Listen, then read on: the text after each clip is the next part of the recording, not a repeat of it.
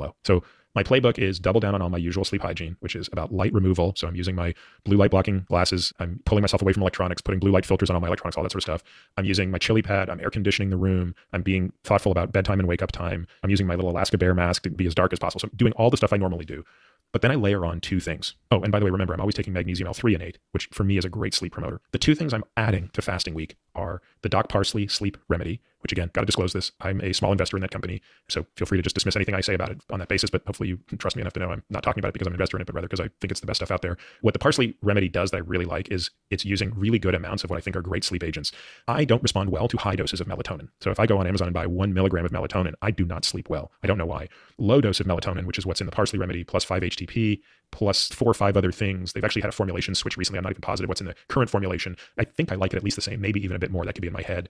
But I take a full dose of that, which is 3 capsules. And I also take 3 capsules of something called phosphatidylserine, or PS100 is by a Jarrow brand that I really like. So Jarrow makes this in a capsule and a gel. I like the gels more for some reason. It could be all psychological. But I go 3 of the Parsley, 3 of the phosphatidylserine, and I take that about half an hour to 45 minutes before bed.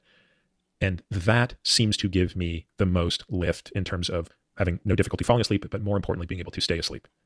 Now, there is one other agent that I find really helpful, and I've only used it a couple of times, but if I get into a pinch and I'm really having a bad week, I will also use a medication called Trazaodone. Now, Trazaodone is a super, super old school antidepressant that ended up being a really bad antidepressant because even though it had great serotonin enhancing properties, nobody could ever take enough of it to get the benefit without falling asleep.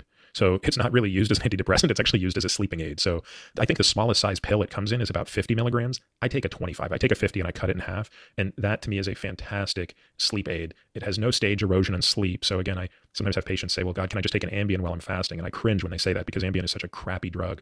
But even a benzo would be better than Ambien. And I think Trazodone is much better than a benzo. So look, that's a prescription drug. You're going to have to, I wouldn't suggest that somebody take that because they're fasting specifically, and you're going to have that discussion with your doctor. But for me personally, that's my biggest gun. And I rarely have to use it. I think the rigorous sleep hygiene coupled with the phosphatidylserine and the Parsley stuff is really helpful. Also, on the phosphatidylserine side, I mean, the data would suggest you can take up to 600 milligrams of that. I've never had to take that much, but you sort of have to titrate how much might be right for you. And again, if I didn't already state it, the purpose of the phosphatidylserine is to sort of silence the adrenal glands a little bit, which do tend to kick into overdrive when you're fasting.